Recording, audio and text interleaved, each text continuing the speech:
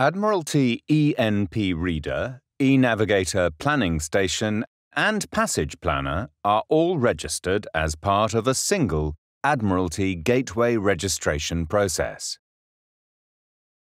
This video will guide you through the registration process using email. Your Admiralty Chart agent will have supplied you with an admiralty.regkey file, which is required to register your Admiralty products. Save this file to the PC desktop where the application has been installed. With the application closed, double-click on the admiralty.regkey file, which will launch the registration wizard. Please note, this may take a few minutes.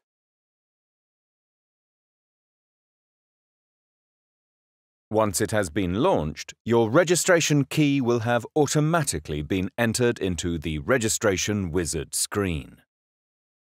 If you are unable to use the admiralty.regkey file, launch the application using the following desktop icon. Then enter the registration key manually as supplied by your Admiralty Chart agent. Click Next.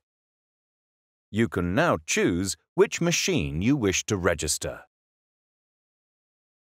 Please note, Admiralty Gateway can be registered on up to 3 machines: Master, Backup, and Reserve. Backup and Reserve machines can only be used for viewing ENPs. Choose the machine position you would like to use. Click Next. A pop-up message will appear.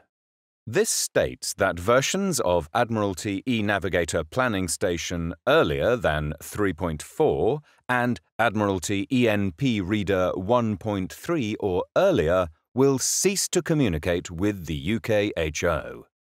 If you are happy with this, click OK to continue registration. The Set Communications Media page is now displayed. Choose the Email option. Then click Next. Now click the Browse button and navigate to a location where you wish to save the request file.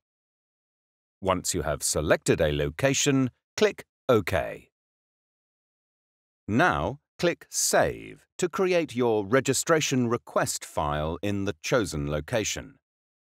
The application will confirm when the registration request has been successfully saved. Following the instructions provided within the application, on a device with an internet connection, compose a new email in your chosen email client addressed to updates@ukho.gov.uk. Enter UKHO as the subject line.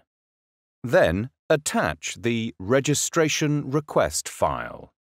Please note, no text or signatures should be included in the body of the email.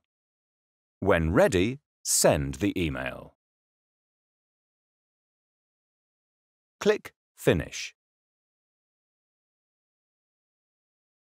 Once you have received an email response from your Admiralty Chart agent, download and save the attached .admiralty response file to the PC where the application is installed.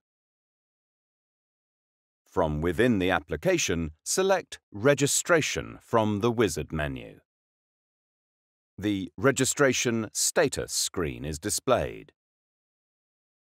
Click Apply to process your registration response. Now, click the Browse button and navigate to the location where you saved the response file. Once you have selected the file, click Open. Now, click Load to load the registration response file. This may take a few minutes.